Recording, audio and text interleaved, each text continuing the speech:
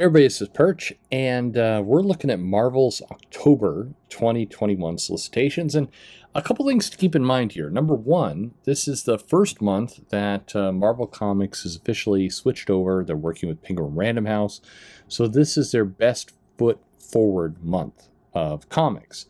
And so you'll see some number ones, you'll see some big kind of kickoffs, you'll see a ton of variants spiking kind of the numbers and other things out. So that's what you're going to see. The other thing to keep in mind is I'm pretty hammered. I'm recording this pretty late. It's about 3 a.m. and I'm going to give you this little bit of advice. Maybe this falls into kind of dad perch territory, but tequila. So a lot of people make this mistake with tequila. There's two types of tequila. There's shooting tequila and there's sipping tequila.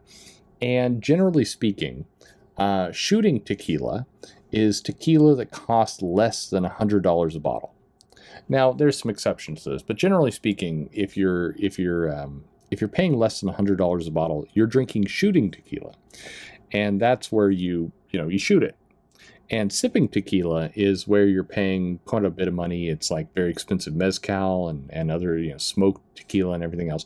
That's a different thing. A lot of people sit there and they like get a shot of tequila and they sip it like an idiot. And you don't do that. Like if you're drinking Patron, I made a lot of jokes about trying to get Patron as a sponsor. I'm joking, but that's not.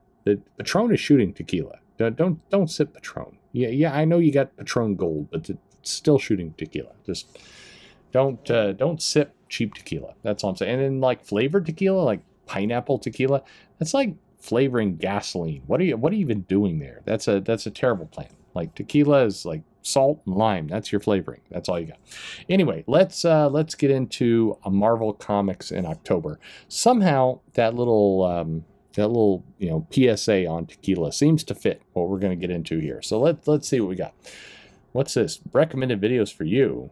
What's this? Now this looks stupid. Okay, so let's see here. We got Venom #1. Okay. Venom #1 here. Al Ewing, Ram V, Brian Hitch. Art and cover. This obviously is not Brian Hitch. This is some kind of variant cover. Let's see if this does any better. Oh, there we go. This is the Venom we're going to get. Chains and Venom. So I got lots of variant covers. This is the new era of Venom. Al Ewing, Ram V, and what are we promising? Horror maestro, mind-bending, gut-wrenching tale of symbiotes, the likes Marvel has never seen. Sure, okay. It is Brian Hitch back on a comic for 3 issues. What do you think? Do you think Brian Hitch is going to be on this for like 2-3 issues? I don't know. It's $6. That's all I know. 56 pages, $6. I guarantee you it's not 56 pages of Brian Hitch artwork, though. I'm just, spoiler alert, he will not be doing 56 pages. Okay. Amazing Spider-Man #75. This is the new team of, Zeb Wells is starting. Pat Gleason on art. That's not Beyond Board. Okay, Beyond Board means these are the other artists you're going to be inflicted upon. And we got Kelly Thompson, Saladin Ahmed, Cody Ziegler, Pat Gleason, Zeb Wells. All right. And this is the Ben Reilly has taken over for Spider-Man. And we got a bunch of different pictures. Oh, Hobgoblin there. Okay, so a bunch of different Spider-Man. That's nice. Pat Gleason. Pat Gleason is mining the hell out of this this Spider-Man web kind of view. Like he had that one, and this Art Adams, always good to see Art Adams. That's always good. Anyway, in the Spider-Man 76, this is the tease that Mary Jane is sitting by. Peter Parker is all effed up. So anyway, the unthinkable has happened. Okay, they're teasing really hard that Peter Parker is going to die. I don't think he's going to die, but maybe a coma, maybe a. Who knows? He's died before. Shit, why not? Amazing Spider-Man 77. Okay, here we go. Here's this. Sure. What do we? The Beyond Corporation has returned. Okay. Immortal Hulk #50. This is the final issue. Now this got delayed. This is Al Ewing, Joe Bennett wrapping up their run on Immortal Hulk, And this is probably the cover they want you to think about here, the Alex Ross cover. This is the fun little, this is Joe Gisco? I don't know. Anyway, maybe this is an homage cover by Joe Bennett. I'm not sure actually what we've got here. I should know. But anyway, this is the big finale. Dark Ages, 2 of 6. Here we have, I mean, I don't know. Who do I want to piss off today? X-23, Wolverine, Laura, Clone Girl, Stabby Fingers. Anyway, so here we have Dark Ages. Okay. It's nice to see Apocalypse here. In theory, maybe he's a villain. I'm sure. So Dark Ages, Tom Taylor doing a Marvel book. It has been years since the age of technology ended in a single moment, like a switch had been flicked off for an entire planet. Now Earth's heroes attempt to create, bring humanity together in darkness. All right, sure, why not? Oh, Apocalypse. He's the big villain. Sure, why not? Death of Doctor Strange Avengers. This is also called like Death of Doctor Strange. We got more interest in this little 5-part series than we thought. So we created some tie-ins, and this one is the Avengers. Now, what I like about this is this is Steve Skroce doing the cover to this, and I will support anything Steve does because I think he's pretty nifty. But the Juggernaut's going to fight the Avengers for some reason in a Doctor Strange miniseries. Why not? Why the F not? Strange Academy. Okay. Hubito Romeros is doing the art. I haven't looked at this ahead of time, by the way, so I'm making guesses like I'm showing you. What do we have for Ramos? He's got a cover, but Mike Del Mundo doing the art. Okay. Mike Del Mundo is a decent artist. Like, I don't know why you'd be hiding Del Mundo's art under Ramos, but anyway. The Enchantress is going to face the battle of her weird square chin in this issue. Death of Doctor Strange #2. Here, Baron Mordo is sitting down with some crazy knives. Sure. Inferno, #2 of 4. This is the Jonathan Hickman written X-Men event for the fall that is, in theory, supposed to invigorate things. Emma Frost here is carrying 2 helmets. I'm sure that will be great. What do we have? Secrets. So let's see, by the way, I haven't read it yet, I'll read it to you. Let's see if this solicitation makes any effing sense whatsoever. Secrets, lies. They have a way of coming out and biting you when you least expect them. The secrets and lies of Krakoa will shake it to its foundation. Head of X, Jonathan Hickman, continues a tale of consequences with one of his first Marvel collaborators, artist Stefano Caselli. I mean, sure. Why not? Okay. There's, oh, she's got a bird arm. That's cool. Okay. Emma Frost in this picture, by the way, she looks like she's been surprised. Like, whoa. I don't know. That face is a little weird. Anyway. Legends, Black Panther Legends 1 of 4. This is a limited series, and this is something new that Marvel is doing where they're trying to appeal to kind of a younger audience here, which is a good idea. It's maybe a weird idea that they're doing this in the direct market with 1 of 4, but this is one of those books kind of like Moon Girl that we've talked about before, where the end result of whatever is happening here is the collected graphic novel. So what you're seeing right now is useless, let's just say. I mean, they're hoping for a few sales in the direct market, but really they don't care. This book is about selling a trade. That's exactly what's going on here, which is fine, but I do kind of wonder why they bother with the floppies in the first place. But that, I mean, whatever. Maybe some people buy it. New series, T'Challa, sure. Darkhold, the Darkhold Blade. So this is a tie-in to the Darkhold book in which the Scarlet Witch is a major player, even though the Scarlet Witch is dead in the X-Men in the Trial of Magneto. Are you catching? Okay, sure. Are you following along? That sounds good. Daniel Kibblesmith is doing this one-shot here. Kibblesmith said that he didn't really know how to do Blade, and I think, what was the deal? Like, he wouldn't want to be like a white guy doing a comic about Blade, but I mean, this isn't about the African-American black experience. This is a Blade the Vampire fighting mystical monsters and crap. I mean, I don't know. This has nothing to do with race whatsoever. So I'm sure Kibblesmith is doing this. The Darkhold Iron Man. This is Iron Man, and this one's supposed to have some body horror because that's a popular thing that people are doing. So Ryan North, the guy who brought you, yeah, what did Ryan North bring you? I think he brought you Power Pack. Is that right? I don't know. Anyway, Ryan North is doing body horror with Iron Man, and Squirrel Girl is in here somehow. No, sorry. The brilliant comedic mind behind Squirrel Girl brings you body horror. Why? I mean, you know, why not? Marvel Voices community. We already talked about this. This is the Latina Marvel Voices comic celebrating those characters. Sure. This is kind of the magic, by the way, of Miles Morales. Being able to play in kind of multiple fields. They need to, if Miles Morales if they make him gay, then he can be in every Marvel Voices comic in all the, I mean, period. It's just, he can be in all of them. It's a, you know, it saves time. Luke Cage, City of Fire. I'm tentatively excited about this. I like Luke Cage. I think street level Luke Cage is a good idea.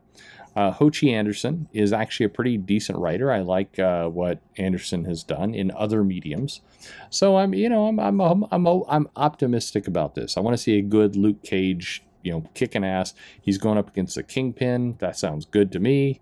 Like, all right.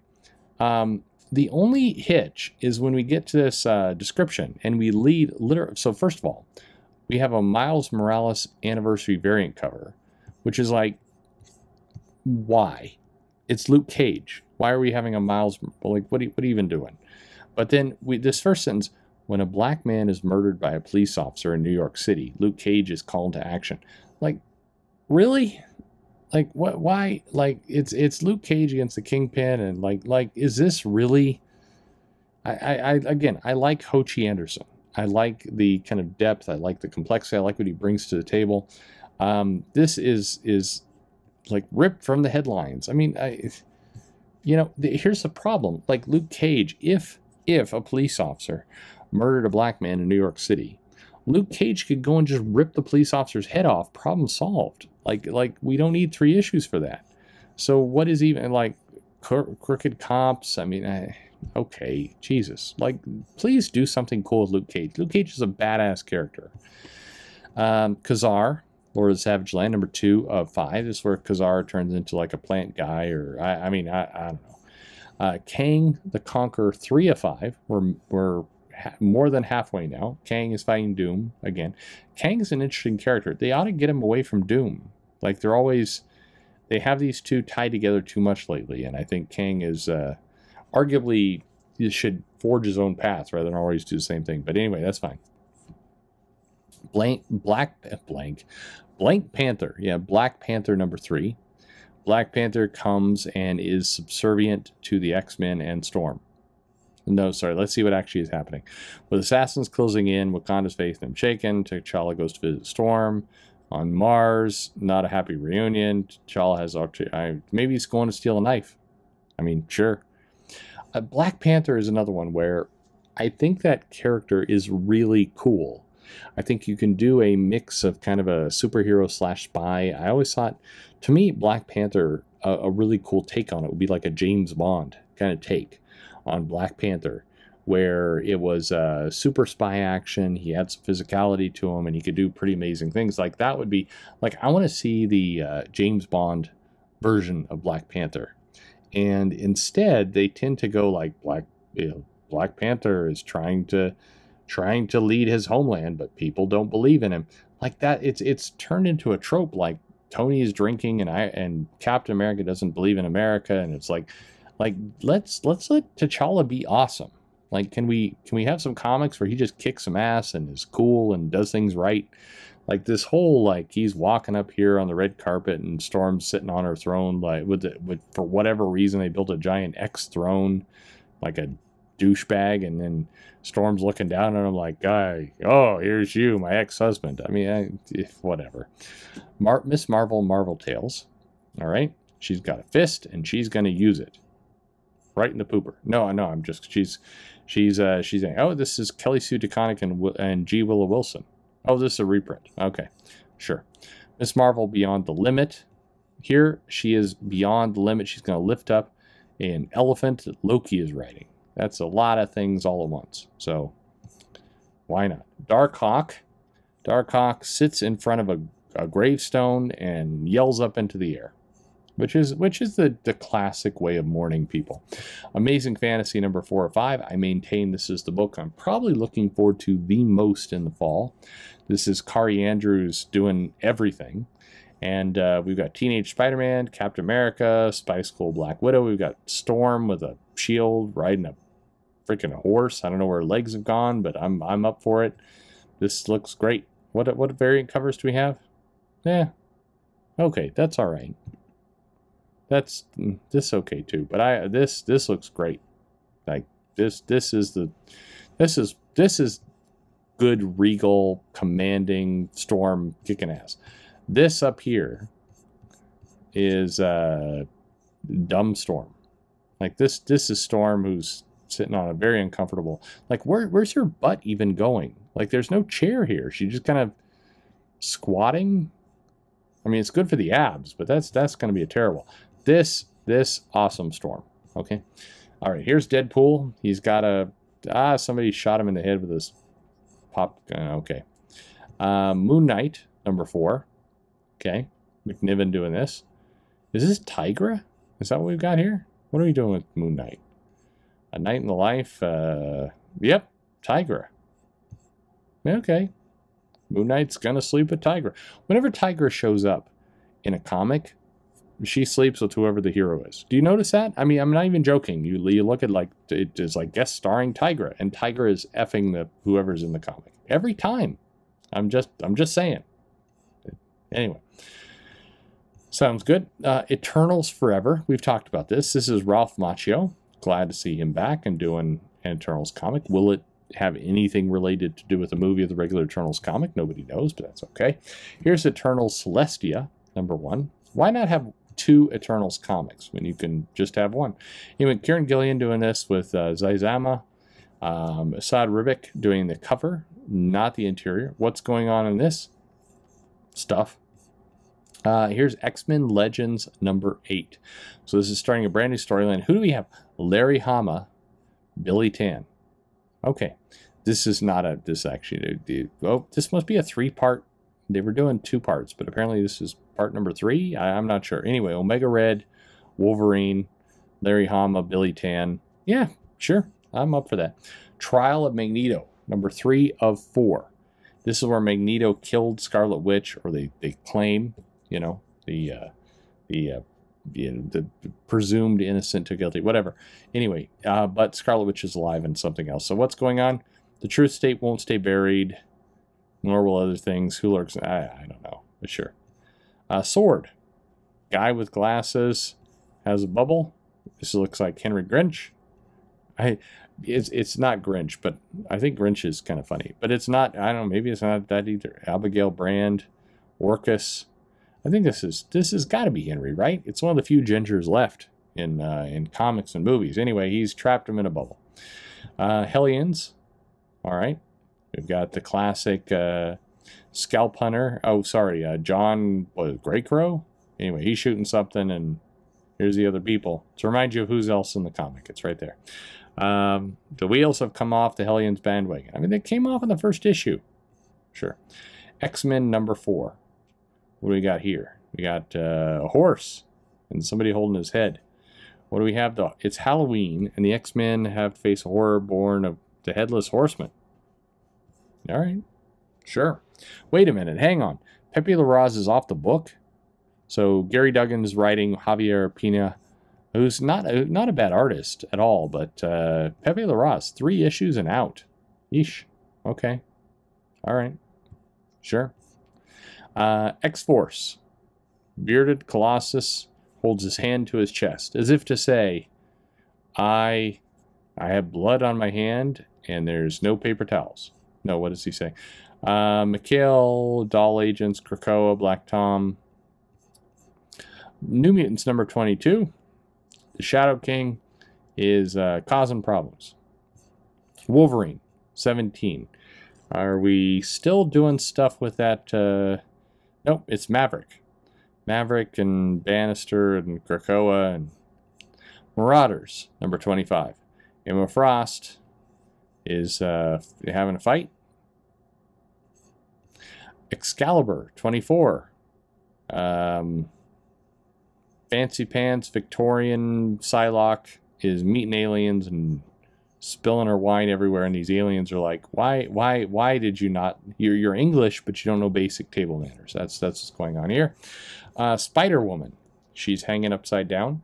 Notice, though, ever since that incident where she was coming up over the rooftop and her butt was really exposed and everybody got all pissed off about it, now they put the hand, like, right in the middle. And this basically shields it from being exploitive. It's a clever trick.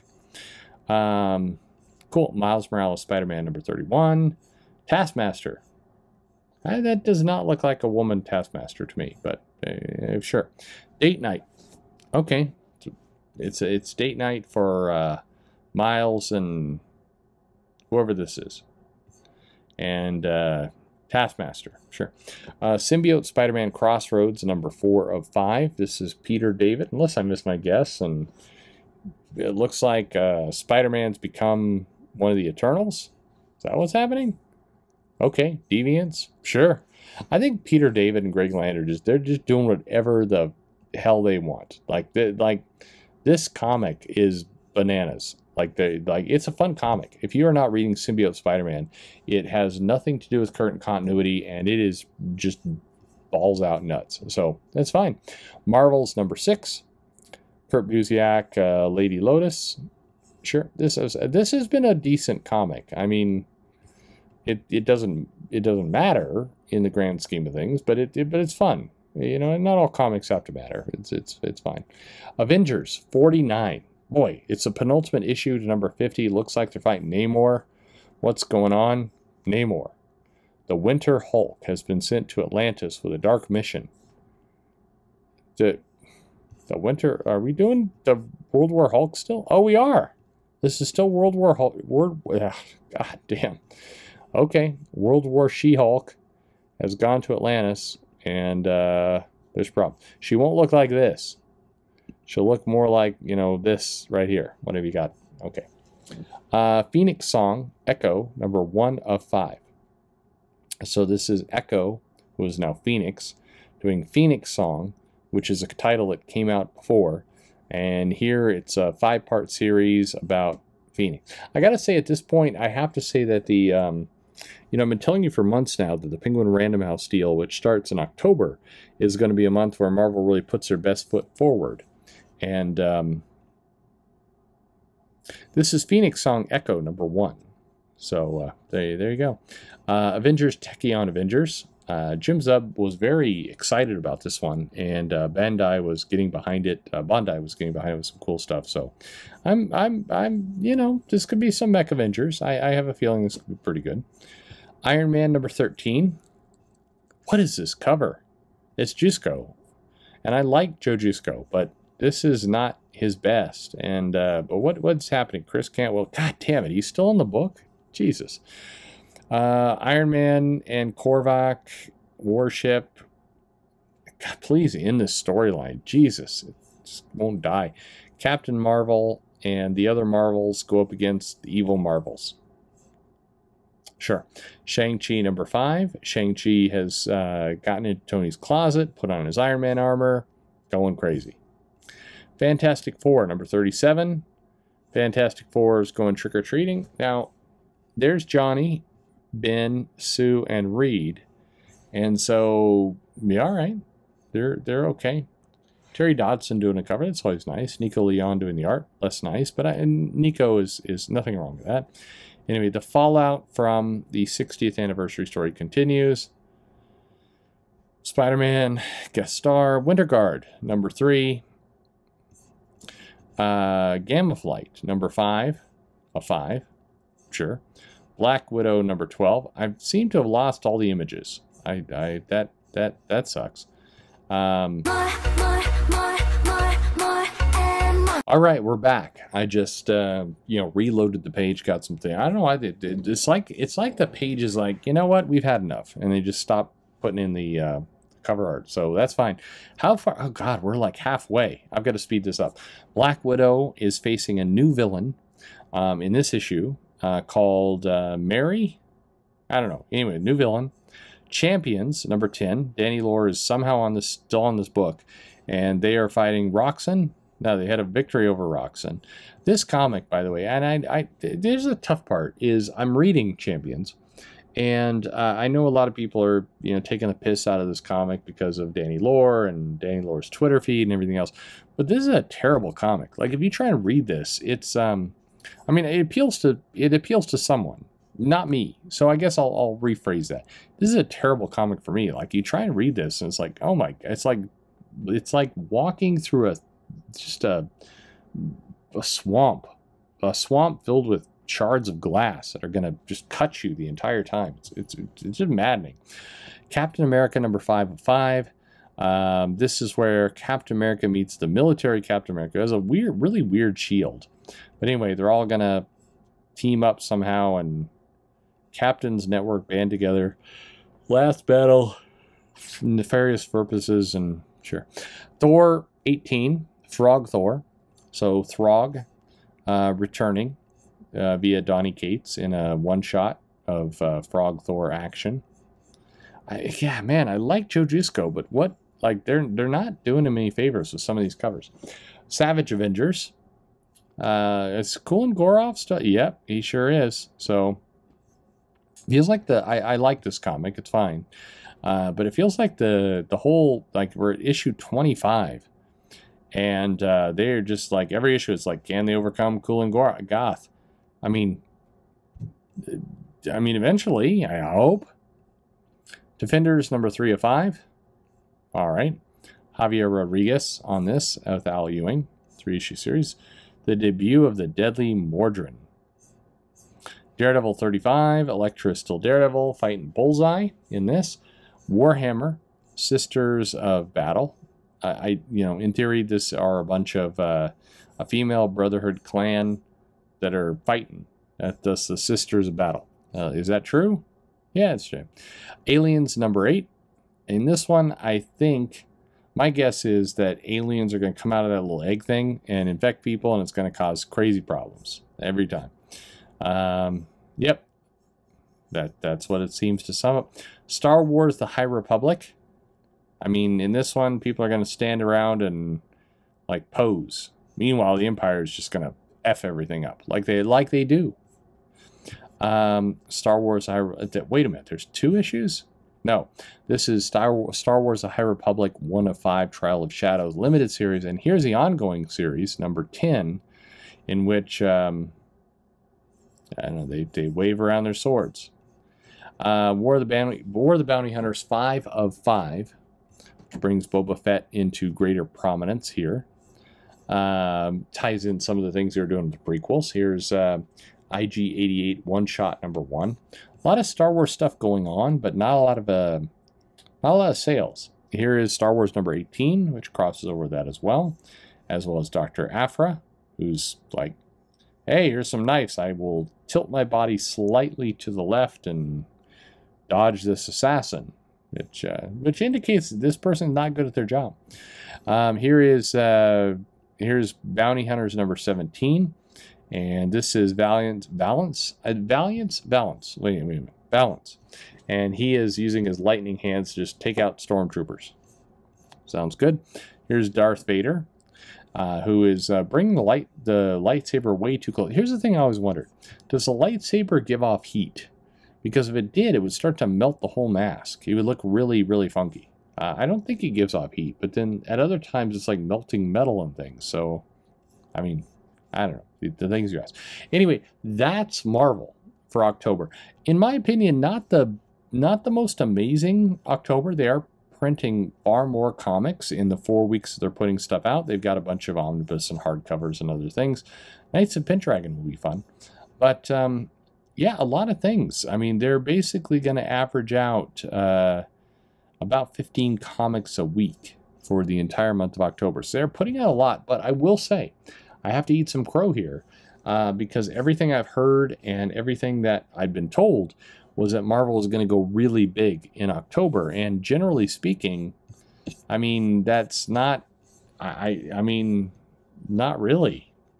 October looks pretty much like September. I don't think they've done too much, but you know, maybe I don't even know. There's a lot of variant covers here, but not the kind of big promotional items I expected. But what are you buying? Let me know in the comments below. Let me know what you're interested in, what you're definitely going to pick up. Like and subscribe, of course. And as always, thanks for listening. Remember, sipping tequila, very different from shooting tequila. Very, very different things. Thanks for